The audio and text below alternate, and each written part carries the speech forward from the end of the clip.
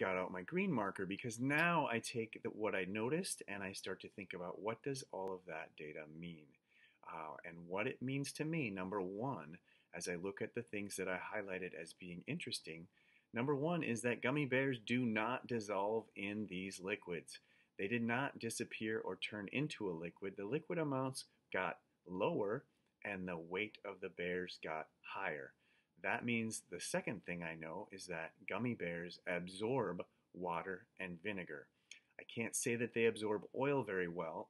Only the yellow one seems to have absorbed any of the oil. The red and the green gummy did not absorb oil. So my third thing that I learned, or that it means to me, is that most gummy bears don't absorb oil. So as a scientist, we collect data, we analyze the data, we look at what does it show us and what does it mean.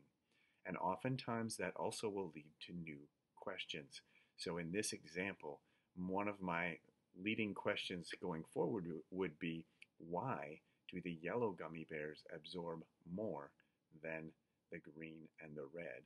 And I still, of course, have my original question is, how can I dissolve a gummy bear? So we started with me putting gummy bears in my mouth and thinking about what makes them dissolve, and I thought it was the liquid. I've now discovered it's not just the liquid that makes them dissolve.